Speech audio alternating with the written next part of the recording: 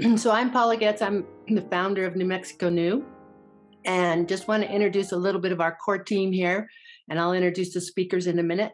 So I want to talk about all of our events are supported by teen years, and we have Jillian, one of the senior coaches, on today.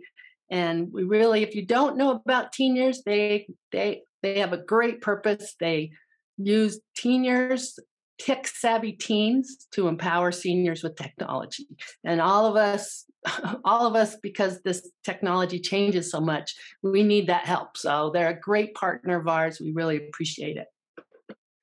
And then we will do a little bit of introduction of New Mexico New.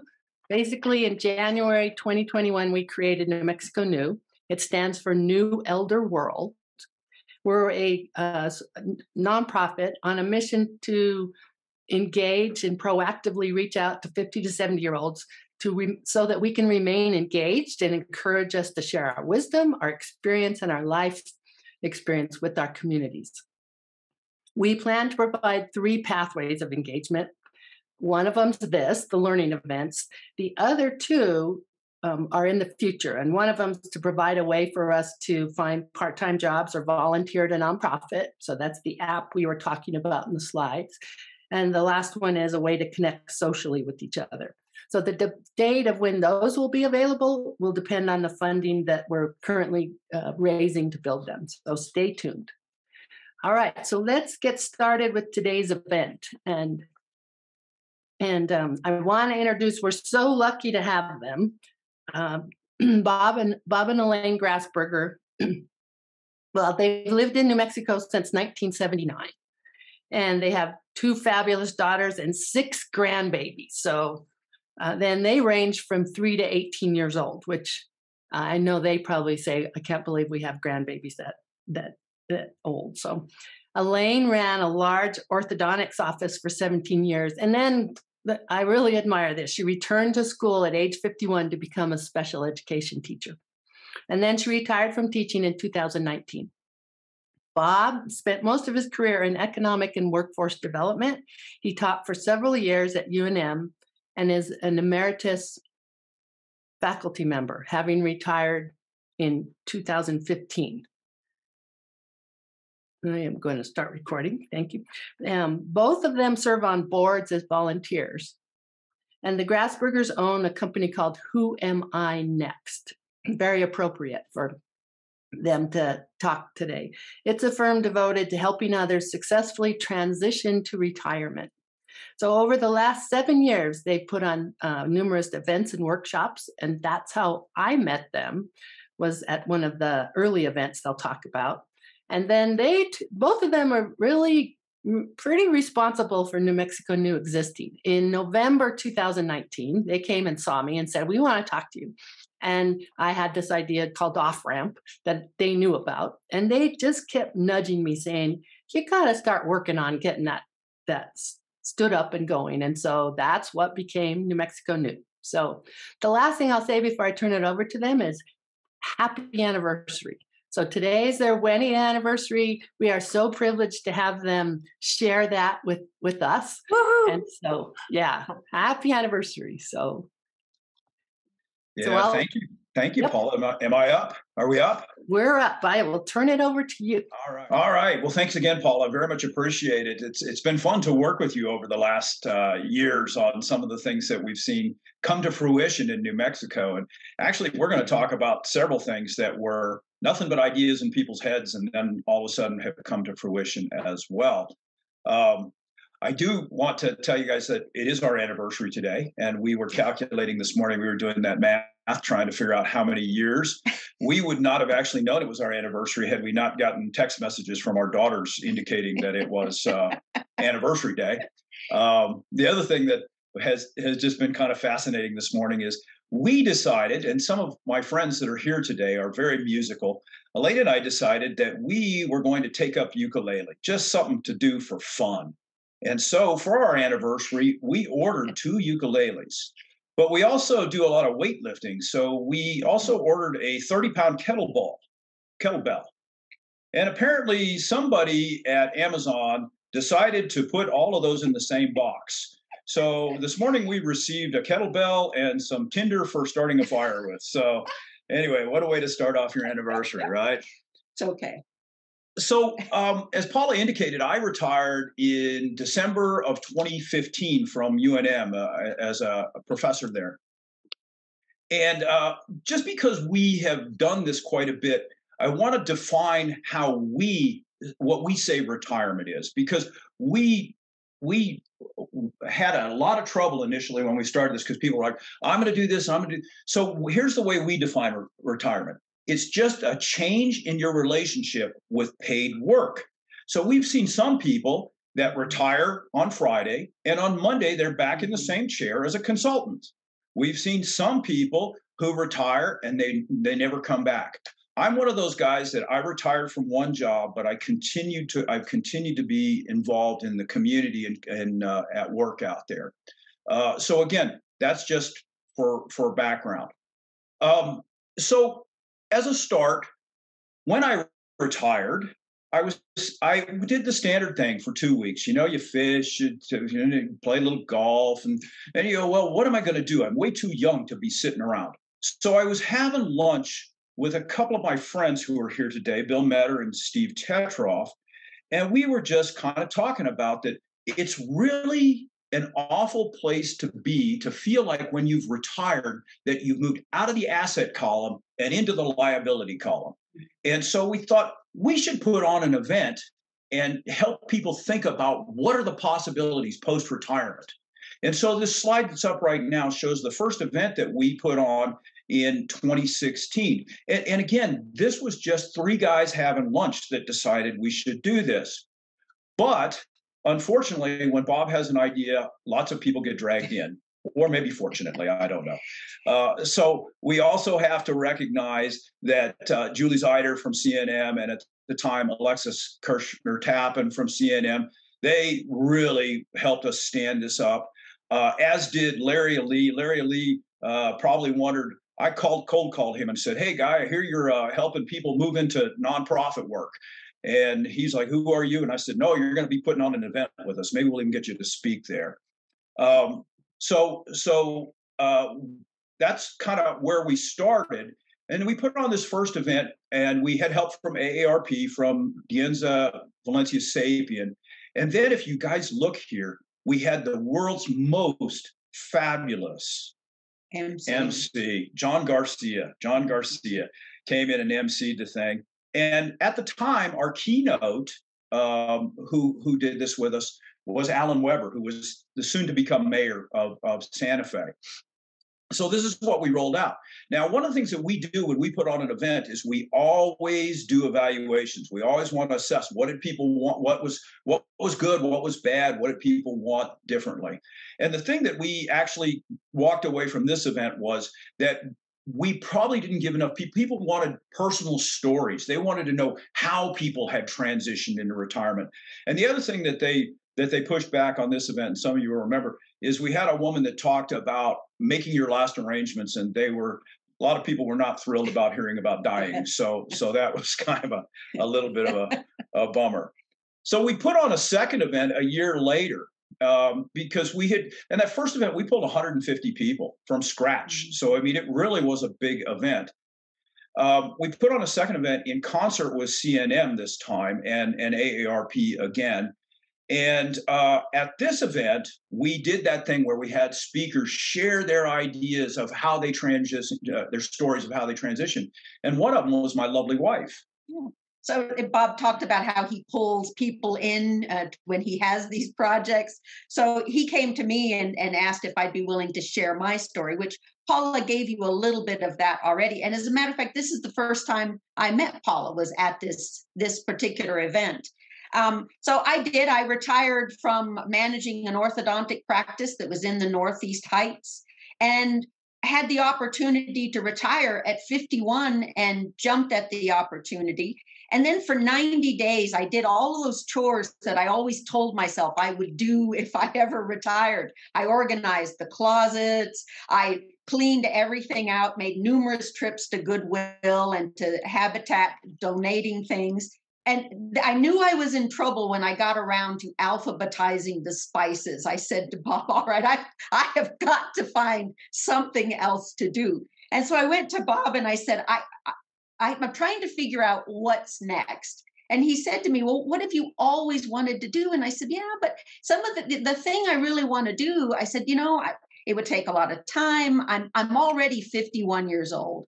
And Bob said, put all of that aside and do what it is that you're passionate about doing. So at 51, I went back to school to become a special ed teacher, which is what has always been a passion of mine since I was in high school. And so that was kind of the story that I shared at this second event, is that this opportunity to reinvent your career, reinvent yourself. And we actually had one of Larry Lee's colleagues as well, who was at the Center for Nonprofit Excellence at the time, who talked about her transition from the private sector into the volunteer world sector. So it was quite an event as well. It pulled up 100 people as well. And the feedback out of that event, most interestingly, was, hey, that's great. We love the stories. This was really uplifting. But how do we do it? How do we make this happen? The other big learning experience for me was that my friend Bill Metter shot pictures from behind me of my wife, and I learned that I'm losing my hair. So that was the other big epiphany at that point. So with this idea that people said, how do we do this? We developed a series of workshops, of 2-hour workshops called, Hey, I'm Retiring, Now What? And I did these again with Steve, Bill, and Elaine. We put these together at UNM through UNM Continuing Education, and they were quite successful. Probably something we ought to do again. I actually have been, of course, this is about the time that COVID starts to step in, right? And so things kind of go by the wayside. But this is probably something we'll either do again through Oasis or through Ollie or through UNM Continuing Ed. But because we were doing this, Elaine and I decided that we needed additional training as well. And so in about almost to the date today, in 2019, we went to UNC Asheville, University of North Carolina, Asheville, to their Ollie group and took a course. What was it called? It was called Path to Creative Retirement. They had, it was a 3-day event, and they had speakers that had gone through the program themselves and then come in and do special segments. One of them was like on location. Are you in the right location for considering retirement? They talked about what are your interests? What would you be passionate about pursuing in a after you retire? They also had a really wonderful segment on social connections and how important that would become in retirement. So it's really a neat little class, and actually we have reached out to them to go back. It's not inexpensive, but we've reached out to them to go back. They have been on hiatus since COVID. We were the last class in. They have not done a face-to-face class since. About 30 people attend. Mm-hmm. And so our takeaway from this class was pretty interesting. It was filled with predominantly professional people, doctors, lawyers, architects. And the interesting thing is that those people were heavily wrapped in their identity. They literally were tied to, what will I do? I've always been a doctor. What could I do otherwise? And so actually that's where the name for our next company came up. This idea that people didn't know what to do post-retirement because I've always been a doctor. What am I going to do next? So that's kind of where we have landed in terms of how we've gotten here today. Now, remember, I told you that I'm not a very retired guy. So in addition to what we had been doing, at the same time, I was working with my friend and colleague, John Garcia, on how to attract retirees to New Mexico, because retirees actually represent a very substantial economic development strategy, because they come here, they've got income, mailbox income, and they come here and they spend like tourists, right? but they also, and Paula, this is relates to y'all, they also bring their intellectual capital. And then often what we see is that when people move from one state to another, they 10 to 12% of them start their own companies. Others move into volunteer work. So again, this was something that John and I and a friend of ours, Charles Lehman, decided that we would pursue, and eventually got some funding to do it. Out of that came the website that I just showed you, which, by the way, Jillian, is that resource list up that I wanted to post a resource list? Can you post that in chat, a link to it or something? Because we did these 3 publications with New Mexico State with my co-author, Dr. Jay Lillywhite, and all about attracting retirees to New Mexico. And the reason I talked about the resource list is they are linked on that resource list if you're interested. And the cool thing about writing your own publications is that if you want, you get to figure out whose pictures go in it, right? So you guys might recognize these people, although they have sunglasses, so maybe not. Vaguely familiar. Vaguely familiar. All right. So Bob's mom was one of those people that was just eternally young. And this was one of her favorite quotes that she was always telling us, that everyone has to age, but growing old is a choice that you make. She truly embodied that. And so we kind of run with this because my mom was kind of this, had embodied this idea. And here's what we have typically taught around. This particular slide is one we put together, but it's a composite that comes from a book by Richard Leiter, who I'll talk about a lot today, and Alan Weber was the co-author on that, but also from AARP, from Joanne Jenkins. And typically when we teach our classes, the ones that I talked about that we did at Continuing Ed, the workshops, we built around these 4 triangles at the top. Do I have the right purpose? Am I with the right people? Am I doing the right work? And am I at the right place? These are the non-financial aspects of transitioning to retirement. But note that this pyramid stands on top of a foundation of health and wealth. If you don't have your health, it's kind of irrelevant. And if you don't have your wealth, if you don't have enough wealth, you probably can't do some of the things that you'd like to do in retirement. Now, Paula and New Mexico New have done a series of workshops and presentations, especially in the wealth. I can't remember her name, but the woman from Anderson has done, and those videos are up at the New Mexico New website. So talking about what we need to do in terms of wealth management. Right, and it was Professor Riley White from UNM. We were very lucky to get them to talk. Yeah, thanks, Paul. You know what, Paul? I'm going to mention other names that I don't know either, so I'm going to be dependent on you. So no problem, Bob. I got you. Pay attention. So historically, what we had done is we'd skipped over these bottom 2 sections. We said these are the domain of other people. These are the domain of CFPs and accountants and doctors. But then, as we begin to look at this over the last 3 years, we realized that health is not just the domain of doctors. Health is a proactive choice that you make. And that's kind of where we're going to go today with this idea of squaring the curve. Now, again, we're not medical doctors. So, as the stuff that we talk about, if we're talking about exercise, make sure you check with your doctor first. That's my caveat. My disclaimer. But again, this is kind of a departure for us from the stuff that we typically talk about. So, Elaine, I hear life is risky. It is. How risky is it, Elaine? It's so risky, nobody gets out alive. All right. So I promised you I wasn't going to talk about death, and here I go. One of the things that we know is life is terminal. I mean, it's just the way it is. And so we all kind of have a curve that we form. And I don't know if y'all remember, there was a song several years ago by John Cougar Mellencamp, where he started out, it was a little ditty about Jack and Diane. Here's a little ditty of Jack and Diane. Well, today our little ditty is about Bob and Diane. So I just wanted to stick that in your head so that song would be stuck in your head for the rest of the day.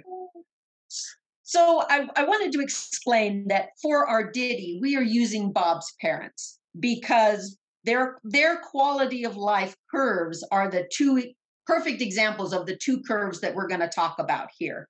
So let me tell you first a little bit about Bob. Bob was a Kansas boy. In high school, he set his sights to go to West Point, and he made that happen through focus and determination. He went on to have a stellar career in the military. And all through his 40s, he was fit, he was lean. But then in his 50s, he had a couple of health challenges and started putting on weight.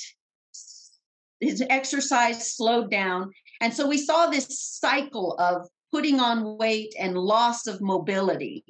And what we saw was this slow, steady decline where his quality of life was very poor towards the end. And this continued until he eventually passed away. So it was for a very long time, and it was painful not only for him because he was a very proud man. He was a West Pointer. I mean, and so he had to have people maintaining it, helping him get in and out of bed. His muscle had declined where he couldn't walk anymore without assistance, and literally by the time he died, he weighed twice what he weighed when he was in his 40s. He literally put on that much weight. Does anybody know anybody that's on this curve? Give me a thumbs up. Yeah. Anybody know anybody that's on this curve? Yeah. Yeah, I think this is kind of the common curve in America, actually. And it's actually a mindset, what we expect to see. Here's the second little ditty. So this is a ditty about Diane. Diane was raised on the East Coast. She was a dancer. She was a cheerleader. Those people that you meet that brighten a room when they walk into it, that was Bob's mom. And she always had this attitude. And remember her telling us when we were like in our 20s, I'm going to live till I die. And we were just mystified with what on earth that could possibly mean. And so she was always lean. She was always active. And then in her 50s, she also had a couple of health challenges. But the difference was she bounced right back. Her weight never went up, and she got right back into being active. She never slowed down. Yeah. And so this curve actually shows that squared curve. And literally you can see, I mean, I drew this by hand, so that's why it's an ugly curve. But you can see that that actually hers bumped up. And we truly see this. There's a bunch of literature out there on happiness that shows happiness goes up after age 50, that our happiness actually increases after age 50 and continues up after age 70. Interestingly, the bottom of the happiness curve is about age 41. Well, and what we saw with Diane was she had this amazing quality of life. And then we went to a family reunion. A few days later, she complained of a stomach ache, went to the hospital. A few days after that, she was gone. And what do we call this, Bob? We call this the Thelma and Louise exit, where you drive along and you're happy and you're enjoying yourself and doing all kinds of interesting things, and then one day you just drive off the cliff. So that's the two stories.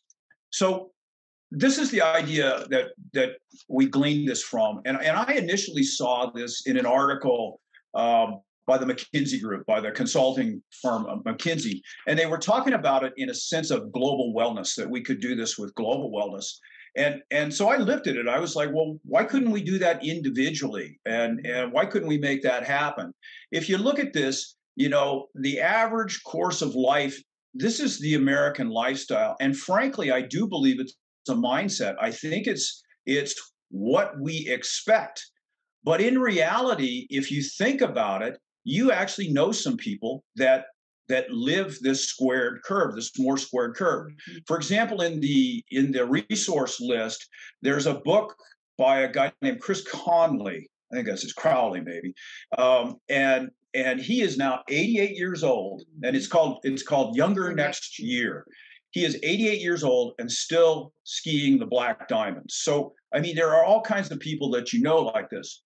So this was kind of our premise, kind of our research premise on this was, how do we square this curve? How do we lift it and at the same time extend it? And that was the kind of the research question we started out with then. one of the things we know from doing a lot of research is that if you want to find out, success leaves clues. Go find people who have done what it is that you want to do or what you want to learn about. And there are two very well-known studies out there. There are dozens, but there are two that are very well-known that we want to kind of run you down here for a second just to get you familiar with them. The first one is what's called the Harvard study of adult aging or something, or sometimes called the Grant study. And the Harvard study is a longitudinal study. So in other words, they got a group of people and they tracked that group of people over the entirety of their lives. The thing that's fascinating about this study is that it was started in 1940. And so it is the longest longitudinal study in the US at this point. They started with, it's called the Harvard study because they started with 270 sophomores, men, at Harvard in 1940. One of those, interestingly enough, was John F. Kennedy. And they tracked these people over the next, and they're still tracking them. It's been 81, 82 years. And they also, at the same time, got a group of boys from basically Bowery boys from Boston, and they tracked them as well. So the initial question was, is there a tie somewhere along the line to will one group be happier than the other, with the expectation that the group that had everything probably would be the happiest people, and the group that came from the Bowery, and I'm using that loosely because it's not really true, but the group that came from this other area would be the ones that were sad.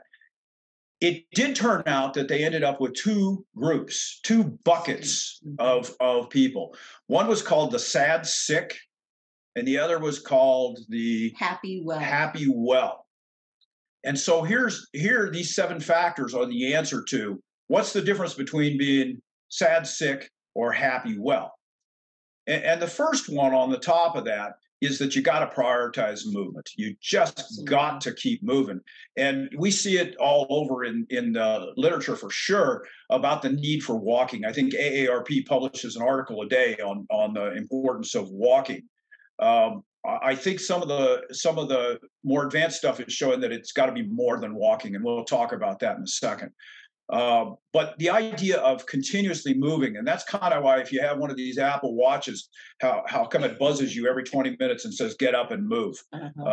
So the next two are kind of obvious. Watch your drinking. Yeah, don't smoke. And don't smoke. We've kind of known that since the 70s, right? That's the Marlboro Man disappeared off the TV in 1970. So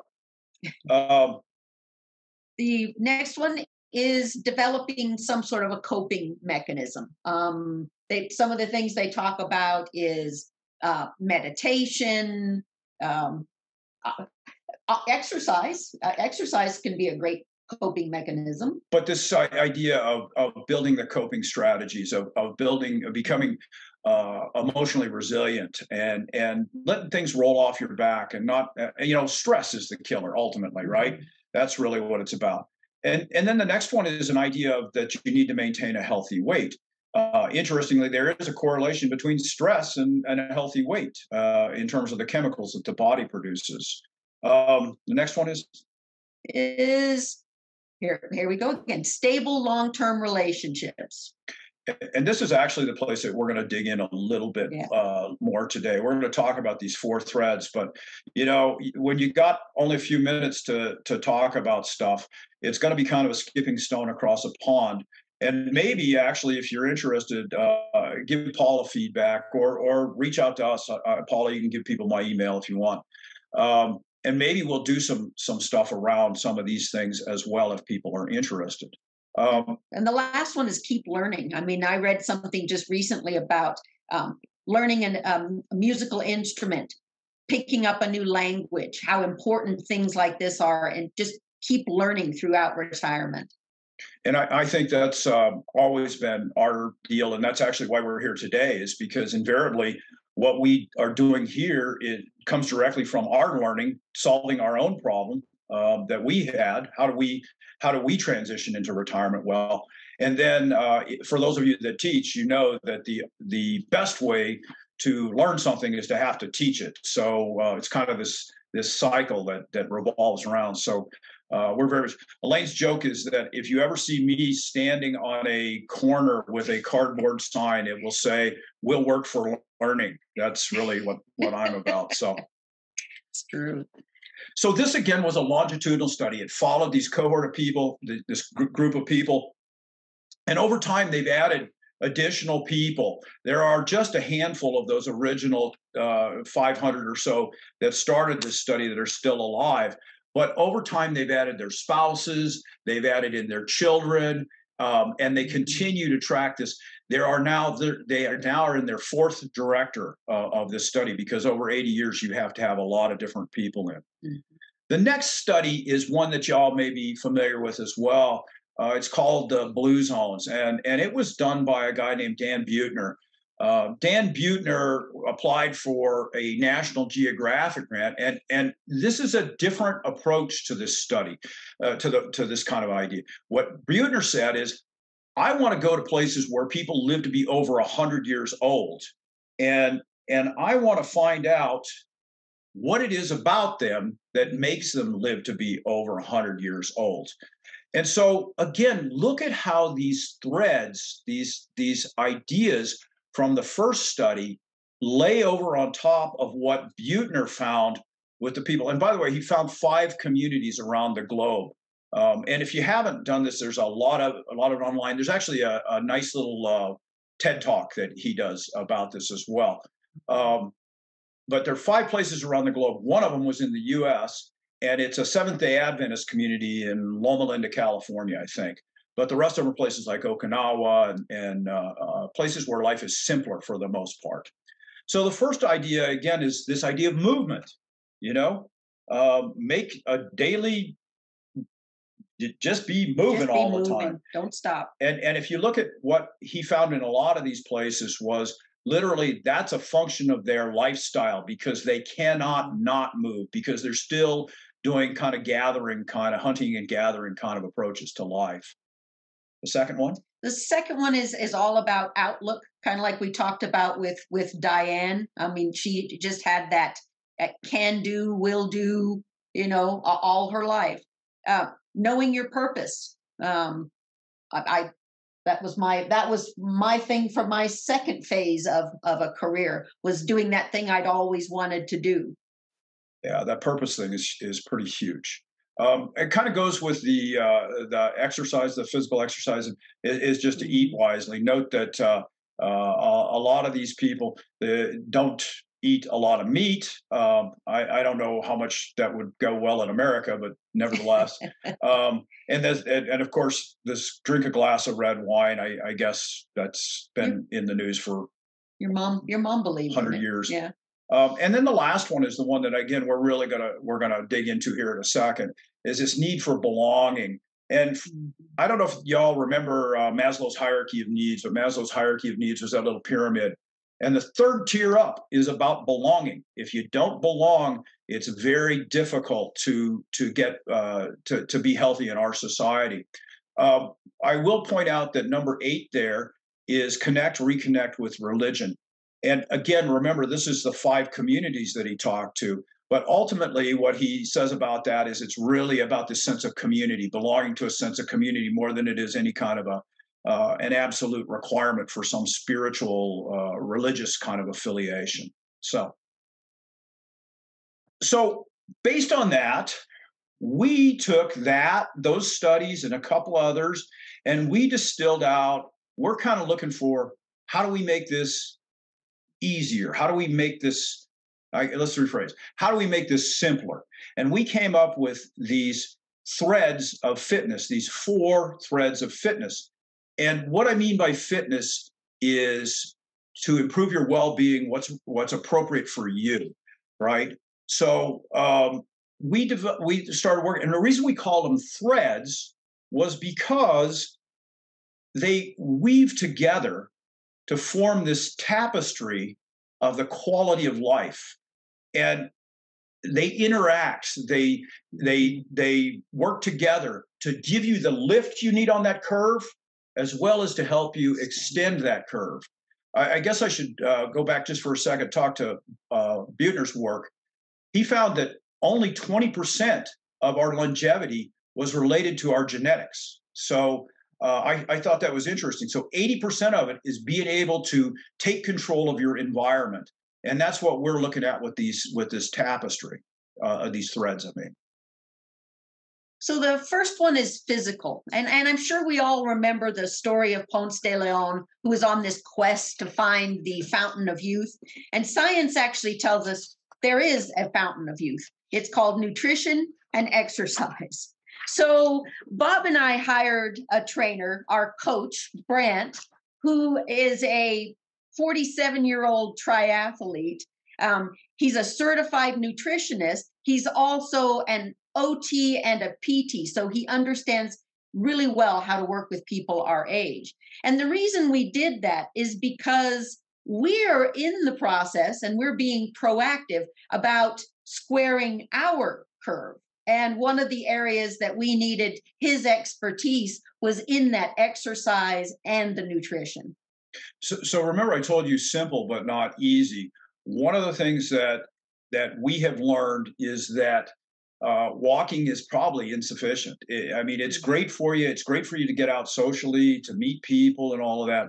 But ultimately, if you look at what happens to us as we age, we tend to lose 3 to 4 to 6 pounds of muscle per decade after age 45, 50. So one of the things that we need to do, note that we bought a 30-pound kettlebell. One of the things that we need to do is we need to do resistance training. And I every time I think about that resistance training, I think they call it resistance training because I want to resist it. I don't want to do it. But we need to do resistance training, and also we need to be watching our nutrition on our proteins and as well, because protein is what builds muscle.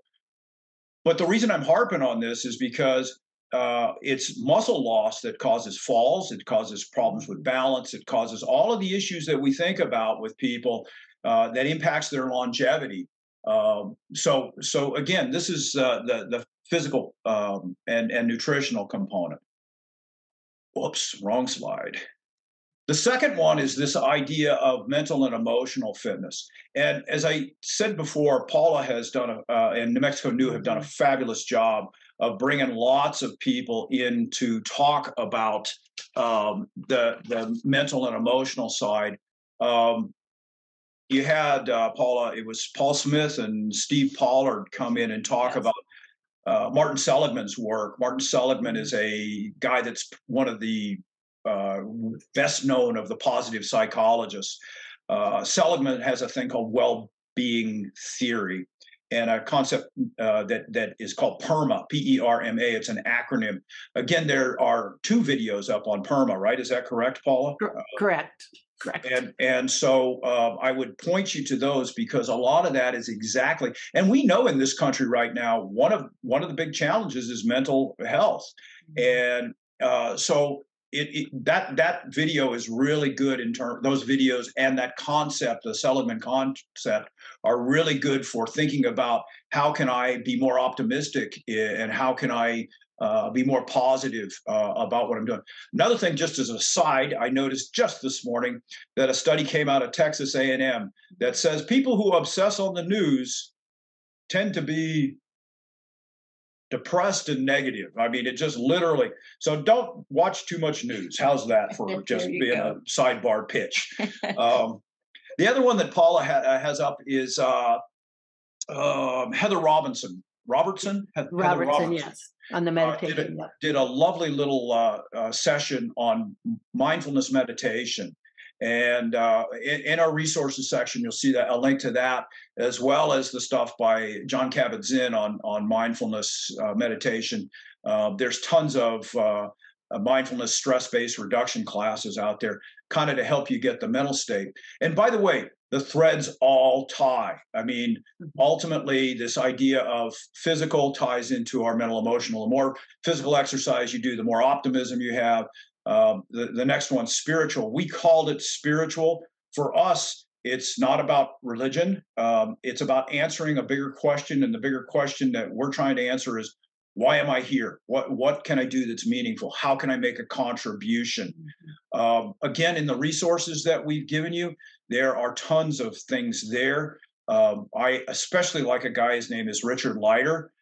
Richard Leider has written dozens of books on, or not dozens, but many books on purpose, on finding your purpose. There's also a video up there he did for MEA for the Modern Elder Academy, which is up in Santa Fe, about finding purpose. One of my absolute favorite books is a really slim little book that Richard Leider wrote, his first book called Claiming Your Place by the Fire, which, by the way, Paula, is where the idea of elders came from. Interesting. Where I copped that from initially. Yeah. Again, this idea of knowing your purpose is critical to your overall health and to maintaining that optimistic perspective. And then the last one is social. And I think we all accept that humans are social animals. Bob talked earlier about Maslow's hierarchy, that the third tier of it is all about a sense of belonging. And then one of the big takeaways, if you go back to that Harvard study, is that social interaction was one of the big things that they found as a result of that study and the importance of it. Matter of fact, Robert Waldinger, who's now the fourth director of that Harvard study, has done a TED Talk. He did one in 2015 called What Makes a Good Life? It's only about 12 minutes long, and if you haven't seen it, I highly recommend it. It's fantastic. And he says that good relationships help us to be not only healthier, but happier, period. He said that's probably the number one lesson. He also went on to talk about loneliness and how toxic loneliness can be for us. He said it affects us not only physically, but mentally. And he went on to say that at any one time in America, 1 in 5 Americans states that they're lonely. So loneliness is an epidemic, and loneliness is toxic. Here's a slide from another TED Talk by Susan Pinker. And one of the things that I think that was interesting here is, if you read AARP or any of these things, this is not news to you, but to compensate for being lonely, you'd have to smoke 15 cigarettes a day. I mean, in other words,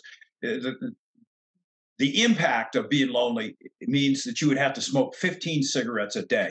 And I think that's just kind of stunning when you think about that. So that's where we want to dig in for the next few minutes. Now, is there anybody here that wasn't in my social capital class? I mean, I see a lot of familiar faces out there. I taught a class from maybe 2013 to maybe 2020. Right before COVID, 2019, in social capital. And the idea of social capital is the idea that relationships are important to organizational performance.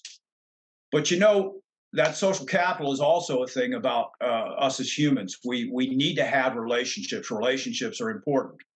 So probably the premier guy writing out there right now about friendship and relationships is a guy named Robin Dunbar. Robin Dunbar is a guy from England, and he is I didn't even know this existed. He's an evolutionary psychologist. So he studies people, and Dunbar's most famous for something called Dunbar's number, which says that we as humans can only know well about 150 people. So if you look at this graphic here, you'll see that he gets out here to friends, this darkened ring out here, that's about 150 people. And his rationale is that the neocortex, the part of the brain that makes us human, can only handle that many relationships. Now, Elaine, what's the sociology rule? Most of the people, most of the time. Okay, so we all know people that know more than 150 people. We all know people that know less than 150 people. These are people you know well enough to say, hey, how's your kids doing? Would you like to have coffee with me next week? And there's anecdotal stuff that supports this science as well. Well, if you think about wedding lists, there's going to be about 150 people on it.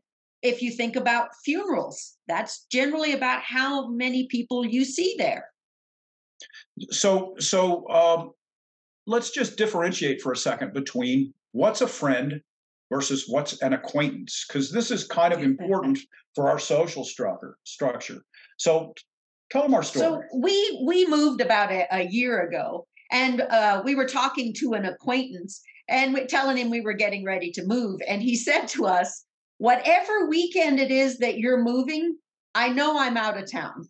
So that's the difference between a friend and an acquaintance. A friend, a true friend, is somebody that there's a sense of obligation. When you need a shoulder to cry on, when you need somebody to talk to, when you need somebody to share ideas with, when you need someone, and that person says, I'm available. That's the difference between a friend. So let's dig in a little bit further into this Dunbar graphic. One of the things that you'll notice is at the center is, because he's a psychologist, right? He can't say you are here. He has to say ego. Ego is you. And notice that he's got that there are 1.5 people in your ego circle. This is a gender split. In general, men have one other person who's a soulmate or somebody who's a close, intimate person. Women have one other person plus a BFF, which Elaine tells me stands for Best Friends Forever. So that's why you have 1.5. So the next ring out then is a composite total of 5 people. So if there's 2 in your ego, this would be 3 other people. These are close friends. This is what they call your support clique. This is those group of people that you are most intimate with, that you share all kinds of secrets with, and you share your woes and et cetera, et cetera. And again, this is supported. If you actually think about, if you look at how many people you communicate with in text messages, how many people you regularly communicate with in Facebook pages or whatever it is, social media you use, you'll see that it's 4 to 5 people, that it's this circle. As a matter of fact, 40% of our communications happen with people in this support clique. So the next circle out, though, is best friends. And these are people who you still know quite well, maybe you see less of, but we call this your sympathy group. So this is the circle in the sympathy clique is 5 people. The next circle out is 10 more people, so for a total of 15. The sympathy group is cleanly defined by people who you would be devastated if they passed away. That's really a definition of it. What you may have heard is that this particular group is what we call strong ties. This is a strong ties. And what that means is these are people who you share, you know all about them, they know all about you. There's a high trust bond in this particular group of people, that there's an immense amount of trust here. The outer circles, the acquaintances, are what we call weak ties.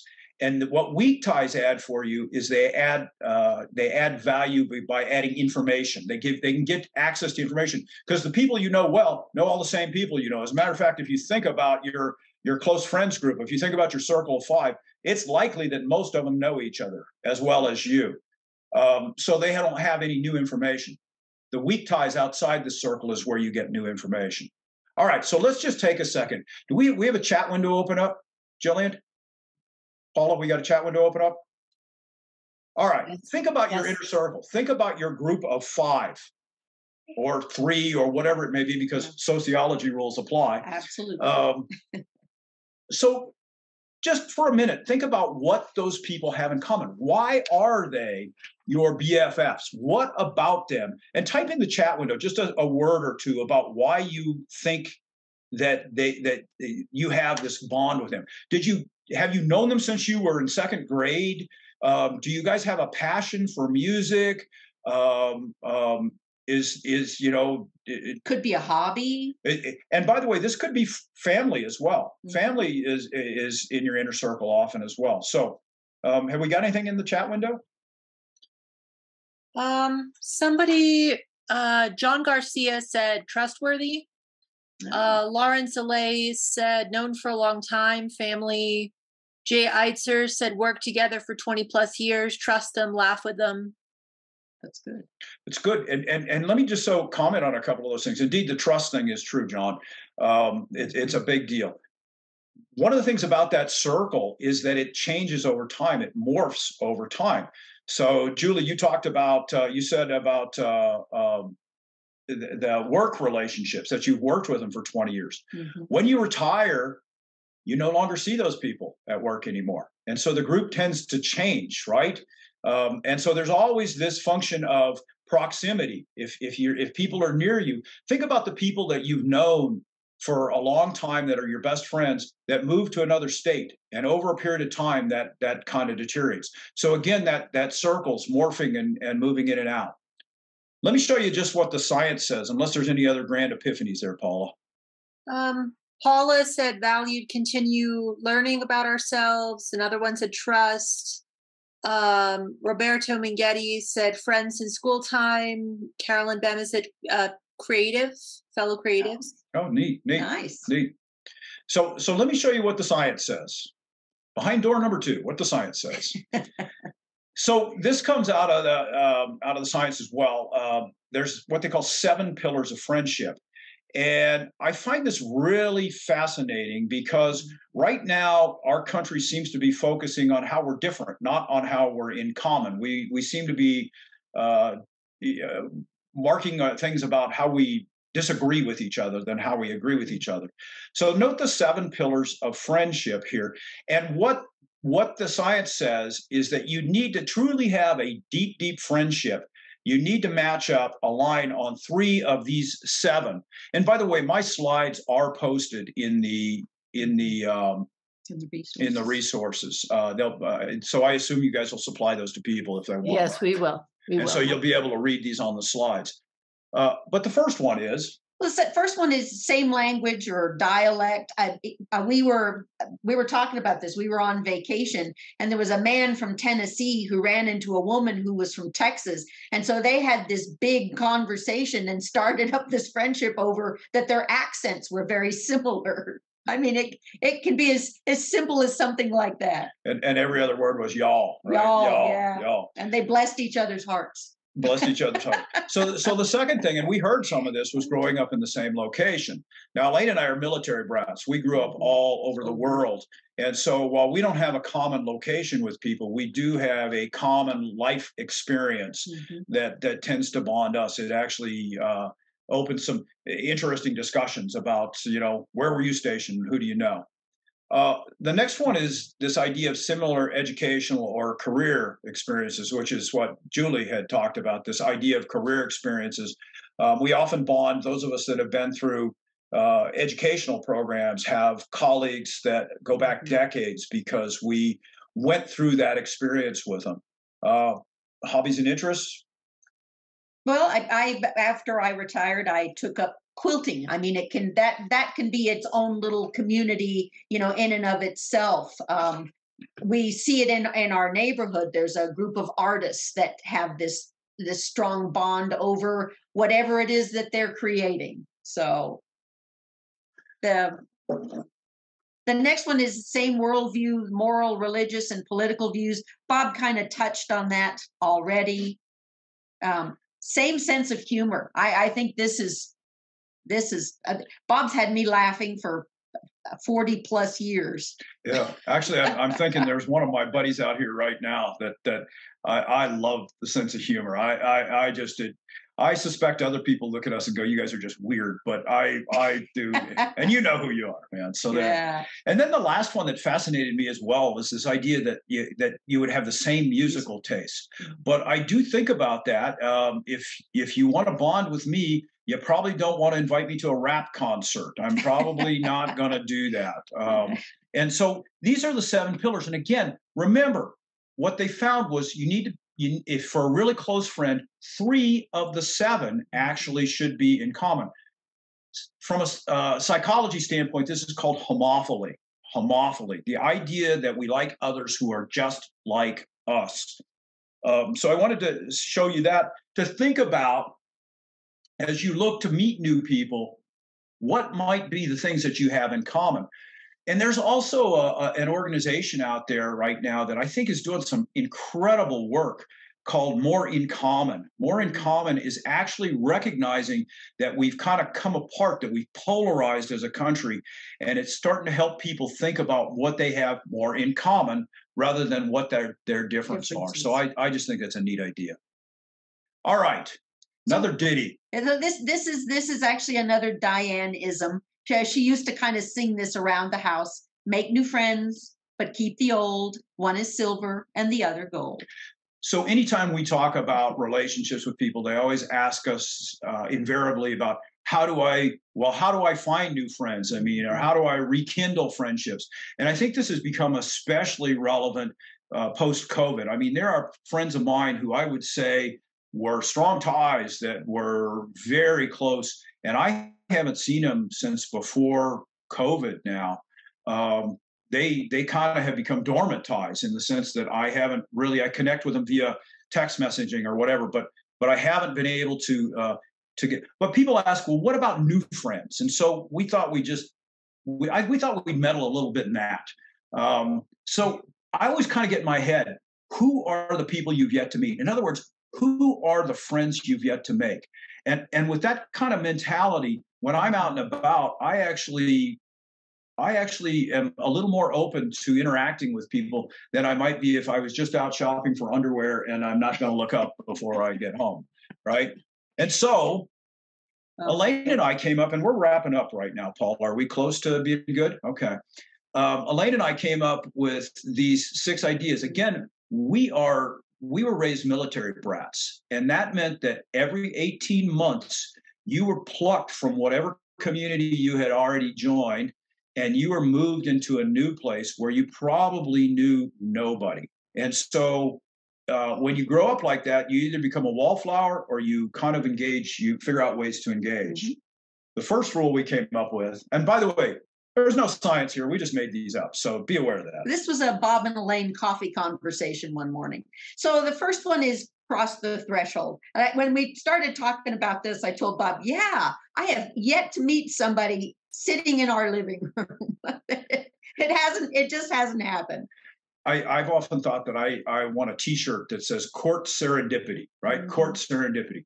And I know this, absolutely. You can't run into new ideas and you can't run into new people sitting on your couch. Mm-hmm. You got to get across the threshold. This is the first rule of exercise, too. You got to cross the threshold.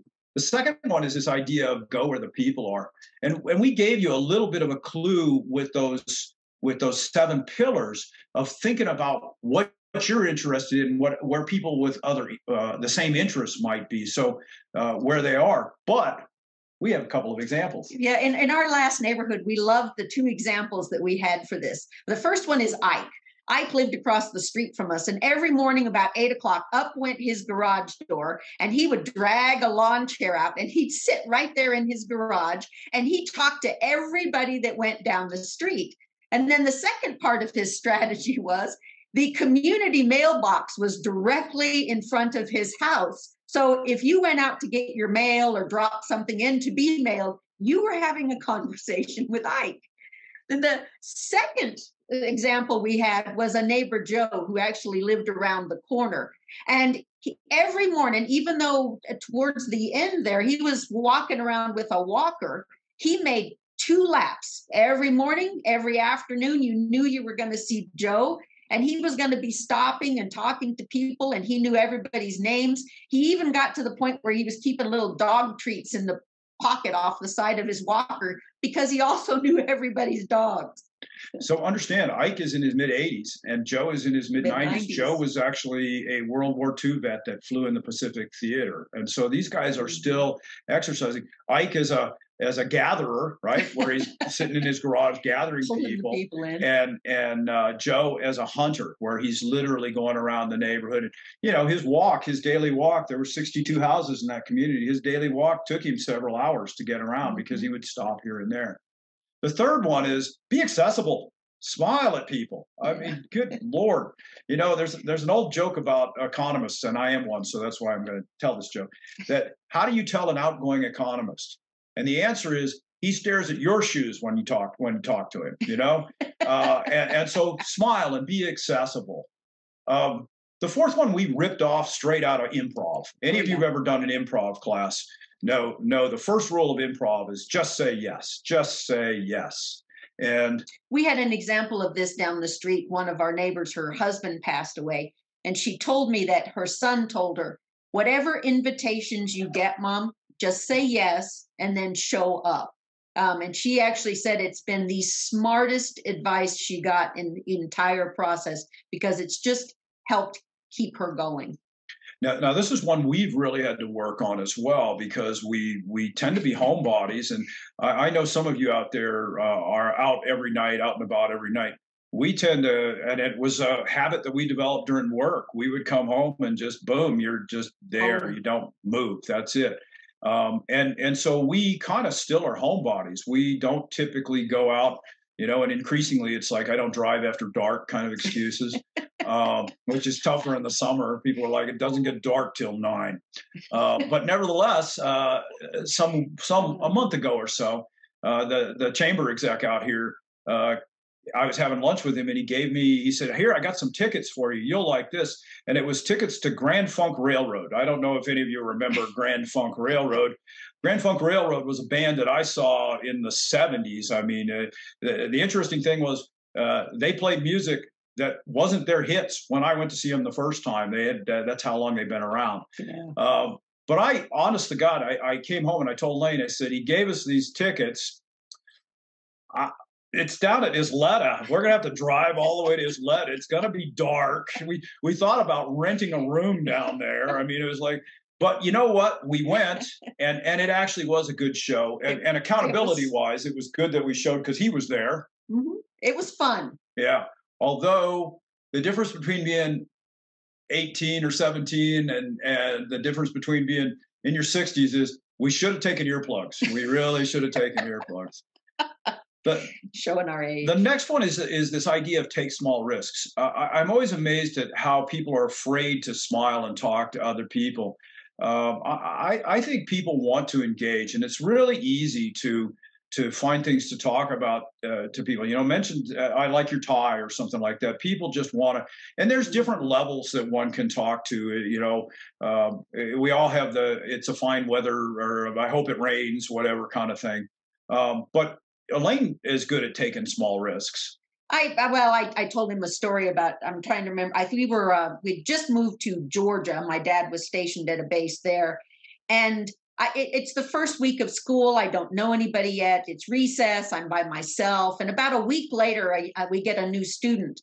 Her name was Mary Beth Back. And so she's at one end of the playground, I'm at the other end, and we're both alone. And so one day I worked up all of my courage, and I went over and asked her if she wanted to do the swings with me for a while. And so, just little things like that, just putting yourself out there to, meet somebody new. And the last one we got here is straight out of and Dale Carnegie. Dale Carnegie. It's a Dale Carnegie rule. I mean, that book was written in 1934, and yet it's still got some incredibly sage things in it. What Carnegie talked about in that book, and by the way, it's been updated, so it's not these 1930s examples, but what he talked about was this idea that we tend to be self-centered. We tend to be self-centric. And so we got the me-me's. We're always talking about me when we talk to people. And so his contention is that you need to be cognizant of that and make U-turns. In other words, ask them questions about you. And there are some people in this room today who are masters of this skill, making U-turns, getting people to talk about themselves, to share about themselves.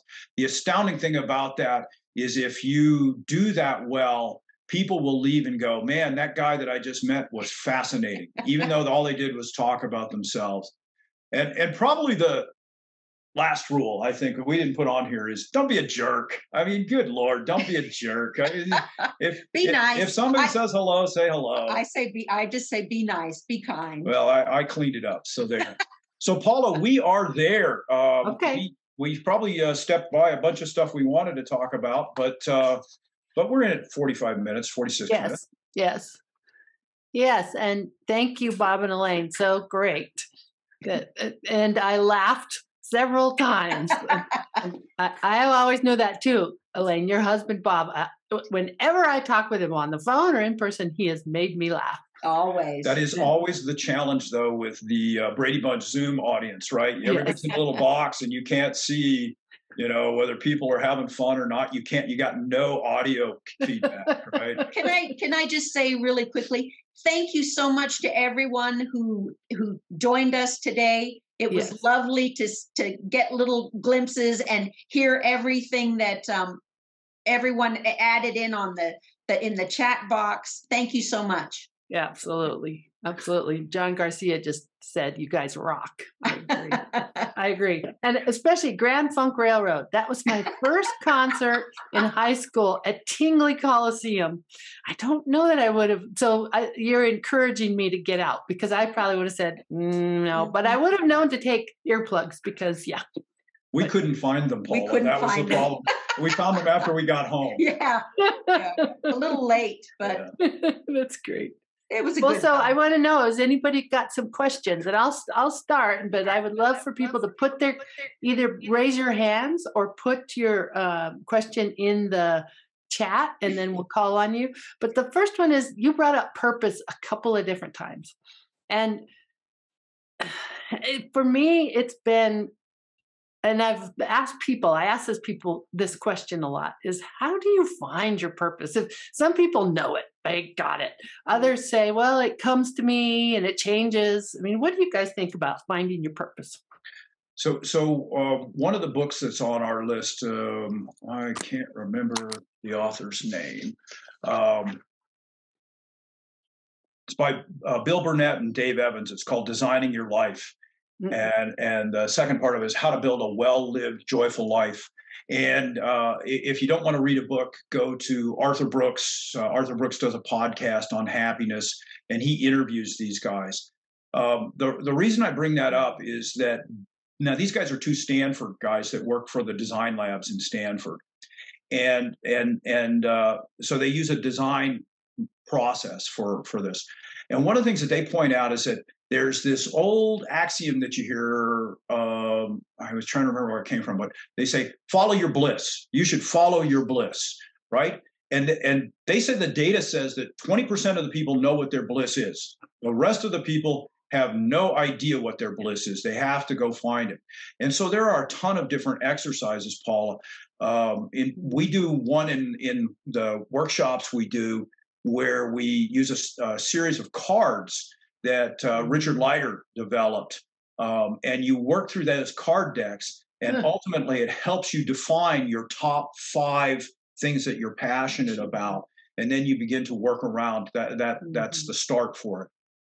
There are dozens of different purpose exercises. And remember, too, that really life is about the questions we ask. So you've got to make sure you're asking the right questions here as well. So, well, I'd also say that it's something that I have to do kind of regularly, because it changes. It's changed twice since I retired in 2019. Pursuing something different at different times. Yeah.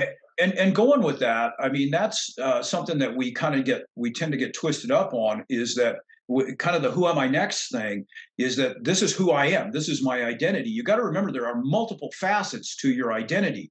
And so we should explore the various places, and explorations are cheap to do. I mean, from a design learning perspective, do little experiments. You don't have to say, okay, tomorrow I'm going to go to college to become a nuclear physicist at age 60, and then find out that age 70 you hate it, right? Do little experiments, take small risks. Yes. Yeah, a good answer. And I think with both the purpose, I've seen a couple of different resources. I'll add one too that Modern Elder Academy has, that it's a purpose course that's online, but I'll add it to your resource list if I can get an editable copy. And then the creative aging. So you brought up the flourishing course and the like. That's the Center for Applied Positive Psychology that actually Larry Ollie turned us onto New Mexico New, and they've done some great courses for us, as you referenced. There's one starting out of Eastern New Mexico University, the Rio Doso branch, I believe. Oh, sweet. And that is a creative aging course that I will also put in your resource list before we send it out, because it's just starting, I think, next week or early in September. It's only $30, but it's a actually taught great course. So one of the things that you can add for us too, Paula, is Elaine referenced the Robert Waldinger TED Talk. yes, And I don't believe that I put that in the resources. Okay. And that is a fabulous talk. Okay, will do. All right, we have a question from Dawn Allen. Hello. Hey, Dawn. Thank you all so much for a wonderful presentation. Oh, you're I don't know welcome. if I would be able to attend today, but I laughed as well. And you all are just such a joy. I appreciate you talk today. Well, thank you. I had a ditto along with Paula as far as the purpose, finding your purpose. So my situation is I feel like I've been retired for 30 years because 30 years ago I had an injury and illness that ensued since then. So just within the past couple of years, I feel like I've come out of a coma. So I'm just trying to kind of find my way and find my purpose at this point at a retirement age. So I wanted to ask, I saw the book in the chat. Is that the book on purpose, The Designing for Life? I can't see chat, so I don't know. It is in the chat, Don. I saw it. It popped up earlier. The link for it. So again, just to be sure, it's by Bill Burnett and Dave Evans. It's called Designing Your Life: How to Build a Well-Lived, Joyful Life. And I would tell you, go and watch some of their videos. This is a working book. So it's one of those things where you read a chapter and do some exercises. And frankly, you could read the whole thing and just blast through. But if you don't do the exercises, and they are incredible exercises, you would not take away as much. Right. And then the podcast, who did you say that was? Follow Your Bliss. Well, the Follow Your Bliss comes from Joseph Campbell. But the guys that they talk, so the interview is done with a guy that wrote Strength to Strength. His name is Arthur Brooks. He writes for the Atlantic magazine, and he's got an incredible book out, Strength to Strength, talking about that's a great book. Moving to your second curve and all of that. As a matter of fact, Elaine and I do a book study group, and we bring in people from all around the country, and we did that as one of our book studies. So to answer your question, it's one of Arthur Brooks' podcasts. Arthur Brooks has several podcasts, so I don't know which it is. Ultimately, Arthur Brooks writes and talks about happiness, about being happy as we age and our happiness. So it'll have something like happiness in the title of it. Right. And in your resource list, you put the link for the Chip Conley interview of Albert Brooks, which is great. It's a great one. So, Don, when we send out the resource list, you'll have at least the start of that first interview. And hopefully, I did call him Albert. I might have just called him Arthur. That's the actor, right? Albert Brooks. No, it's Arthur Brooks. Oh, it's Arthur Brooks. Wrote the book. It's Arthur. I get that confused all the time. Yeah, me too. I think Albert is the actor, right? Actor. It's the one that ain't the actor. How about that? There we go. Yep. Don, thank you so much for joining us. Yeah, thank you. Really Don. enjoyed it. Very good information. I'll follow some of the points that you all brought out about the exercise, and I'm working on my social circle and everything. So I feel like I've welcomed you all into my social circle at this point. Thank you so much. We may, thank you. We may actually put some events together.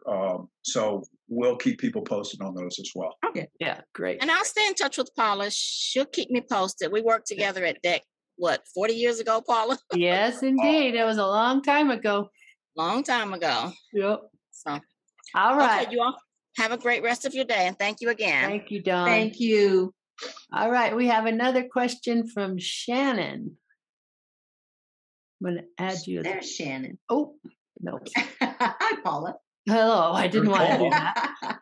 There's Shannon. There's Shannon. But I want to add you guys. Sorry about that. There we go. Hi, Shannon. If you want to unmute and ask your question. I really didn't have a question. I'm sorry, I pushed the wrong button, but I'm enjoying enjoyed your presentation. I particularly like the part about trying to find your purpose. That's very important when you're lost. So thank you for your presentation. Oh, thank you. Make sure Thank you look for at being here. that resource list, Shannon, because there's some really incredible people out there. There's a nice video up with the Modern Elder Academy of Richard Leiter talking about purpose, and so that might be fun to do. Plus, Elaine and I, if we do our workshops again, do quite a bit of work around purpose. You said do. Sometimes it feels like you do, right? Yeah. This is how our day goes. We just laugh all day long. Why I have these laugh lines? But we won't be playing ukuleles today. No ukulele. Ukulele. We have to learn how to say it if we're going to play it. Yeah. Ook. All right. Anybody else have a question? I have a comment. I'm Larry Ollie. I'm the chair of the board here at New Mexico New, and I just want to thank everybody for participating. Of course, it's great to see some of you old friends. And just a reflection, as I've been involved with Encore careers and retirement, what I notice is that this is a decision we make on our own for the most part, and we can't ask our parents to help us, or our boss, or whomever. There's always a guide through life until now. So I would just emphasize that the social aspect is important, not only for interpersonal empathy and belonging, but I think it's a great conversational place to go through the journey. You have to do it yourself, but you don't have to do it alone. And the conversations themselves can help one ferret out purpose and figure out skills you have that you may not even know you have because you're reflecting off of others. So it's part of New Mexico News vision to have this opportunity to have a community aspect to what we do and a conversational aspect. And I just want to thank Bob and Elaine. Great job. I really enjoyed it. Thank you, Larry. You do remember, Larry, when we first started this, because you were at day one, pretty much, right? That we talked with Alan Weber specifically about this idea of developing community. And that was one of the big goals here with New Mexico New and all of us, was this sense of community, this idea of building community. We had kind of hoped to do some of that kind of Alan's little anecdotal kind of his metaphor was build it like AA groups, right? Little AA groups where people are around supporting each other. But then COVID happened, man, and I think we all have that tale, the PC, pre-COVID and BC, or BC and after COVID, BC and AC, whatever. Yeah, before COVID and after COVID. Yep. Yeah, but I hear you, man. This to me is exactly why we need community. Is because it's where we find our ideas. It's where we find our support. It's where we find our way. Yeah, absolutely. Yeah, thank you. And thank you, Larry, for being volunteering time to be a board member, and really from the very start helping with New Mexico New. And he's the reason we had all those great Center for Applied Positive Psychology through his connection to Steve. So yay. All right. Well, thank you, Bob and Elaine, again. I'll also add on, and especially on your anniversary. When we chose this date, Bob and Elaine said, that's our anniversary. I said, do you really want? Yeah. And they said, I couldn't think of a better thing to do because it's part of your passion and the passion that you share together, which I think is very important to also have us thrive in life. So I really appreciate it. Thank you guys for having us in. Very much appreciate it. We really appreciate it. So let me go through just the final things. I want to make sure people take the survey. If you can, help us out. Jillian put the link in the chat. And if you're like me, I'm on these Zooms. I hit that link. It'll open a browser window and it won't disturb your Zoom. But then suddenly you'll get at the end of the Zoom and you'll close that browser window without taking the survey. So we are really working to get funding, especially for this application, that will make it easy for us to get connected to part-time supplemental work and or volunteer work in our community. And so this is a part of the data we need to show funders and to show to the community that it is something that we think we want, right? We don't want to do it unless there's support. Right now, this is showing that there's support, but if you could go to the survey, 3 quick questions. Are you currently working? Are you currently searching and planning to work to supplement your income? Would you find an application that connects you to that? And especially age-friendly businesses that you would not have to look for by yourself. Would you find that useful? And 3, would you be willing to pay a membership fee? And it would be a small membership fee, but would you be willing to? And then again, thank you, Bob and Elaine. We will send out the resource list from all of the resources. Thank you, Jillian, for posting those in the chat as we went. We will send you out a file that has all those and a link to the recording of this so that you can look and a copy of your PDF slides, Bob. So we'll include those in there too. Perfect. All right. And thank you again to our sponsors. We could not do this without our sponsors, especially AARP New Mexico, French Funerals and Cremations, and Nusenda. Stacy Sacco at NM Netlinks helps get us connected. And at the one, Albuquerque, Anna Sanchez from Senior Affairs, and then Cumulus Media. So thank you so much. And again, we're starting to look for sponsors, and we continue to look for sponsors. If you know somebody you think would be a good one, let us know. And then here's the application we talked about. We're currently seeking funding for that. If you know of an organization that would be great to contribute, please let me know. And then our final of 2022 will be in October. We don't have a date yet. We don't have a date yet, but we have, and this is someone I also laugh with, is Judge Christy Carbongal. We are very fortunate to have her as our Bernalillo County probate judge. She's going to talk about what kind of things you need to have prepared so you don't have to see her if you died or your partner. And she is hilarious also. And then we hope to have Mark again from French talk about the final preparations you can do. We don't have a date yet set, but we will have it on our website soon and registration available soon.